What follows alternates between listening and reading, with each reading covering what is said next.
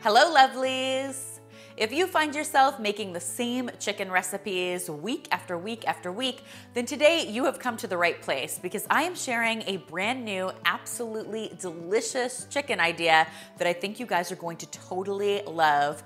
It's my creamy Caesar chicken.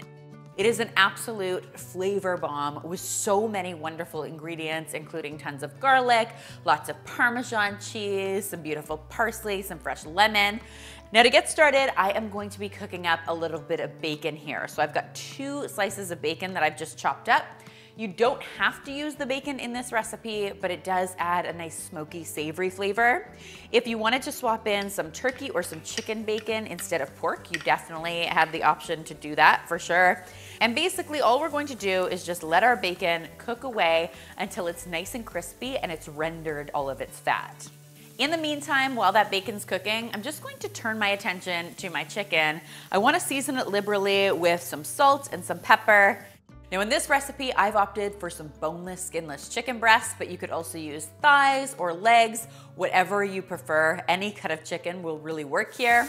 Once that's nice and seasoned, we can go ahead and check in on our bacon that's coming along nicely. Of course, it already smells absolutely incredible in the kitchen. And then once my bacon is fully cooked, I'm gonna go ahead and remove it from the pan and I'll set it aside while I get to work on browning my chicken. Now I'm going to be browning my chicken in that bacon fat to get a lot of extra flavor happening here. And what I'm going to do is just arrange it seasoned side down into my pan. Next, while that's cooking away, I'll season the other side with a little more salt and pepper. And as soon as it's nice and golden on one side, I'll flip it over and let it cook up for another 3 or 4 minutes on the underside. We just want to give it a nice sear, get some beautiful color happening on it before we take these out of the pan and get to work on our amazing creamy Caesar sauce. Look how gorgeous this chicken is already. It's nice and brown on both sides. I'm just going to remove it to a clean plate and set it aside while I work on my sauce for this dish. It's important to remember this chicken is not fully cooked through yet, but we're going to be putting it back into the pan with the sauce. The first step in making this sauce is going to be getting some garlic into the pan. Now, as you guys know, I absolutely love garlic, and it really is a quintessential flavor in a classic Caesar salad dressing. So I'm going for it here with about 3 minced cloves. Because my pan is nice and hot, my garlic's going to cook up in 15 or 30 seconds, and that's how I know it's time to add my cream to the pan. It's important to use a nice heavy cream in this recipe because you want it to be nice and rich and thick and delicious. Give this a quick stir. Help to pull up any of those amazing little chicken bits that have sort of settled on the bottom of the pan. Next, I'm going to add a little bit of Dijon mustard. Mustard is such a wonderful ingredient when it comes to a sauce like this. And then I'm also going to go ahead and add just a splash of Worcestershire sauce to this for a bit of umami flavor. Now, if you're not familiar with what goes into a classic Caesar salad dressing, you might be surprised to know that it almost always includes anchovies or anchovy paste. But if you don't have anchovies on hand, Worcestershire sauce is a great substitute because, believe it or not, it's actually made with anchovies and it's got that incredible savory flavor. Once all of that tastiness is in your pan, you can give it a nice stir and bring it just to a simmer. You don't want to overcook this, and you definitely want to make sure your heat is no more than medium-low because it's easy to scald your cream.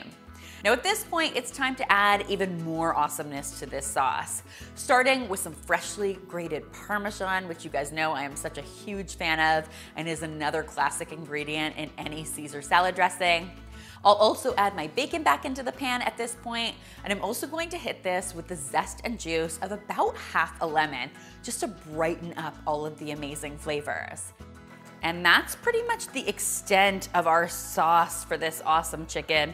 The next step, as soon as that sauce is ready, is going to be adding our chicken right back into the pan. What I like to do is just give it a quick turn in the sauce so that it's coated while it finishes cooking. I'm going to pour whatever is left over in my plate back into the pan because there's tons of flavor here and we don't want to waste it. And then I'm gonna pop a lid on this guy and let it cook away just until my chicken reaches a safe internal temperature of 165 degrees Fahrenheit on a meat thermometer. And oh my gosh, guys, we will be ready to dig in. Look how yummy that looks. I'm just going to give it a quick flip in this sauce just to get it nice and saucy on all sides. And then my final step is going to be adding a little bit of fresh parsley to sort of take it over the top. And then you have so many options. You could serve this over some rice or some pasta, or if you're living that low carb life, you could definitely serve this over some cauliflower rice like I'm doing today with some fresh greens on the side. Guys, you will simply not believe just how much flavor is packed into this recipe. It is absolutely amazing, but really, really simple to pull together. I hope you'll give it a try for yourselves and that you love it as much as I do. If you do give it a try, don't forget to tweet me, Instagram me, or Facebook me a photo because I always love seeing your kitchen creations. Remember, this recipe, like all of my recipes, is featured on healthymealplans.com, our amazing meal planning site that allows you to browse more than 1,000 recipes, drag and drop them into your weekly meal plan, and then automatically generates your grocery list for the week. I hope you'll check it out.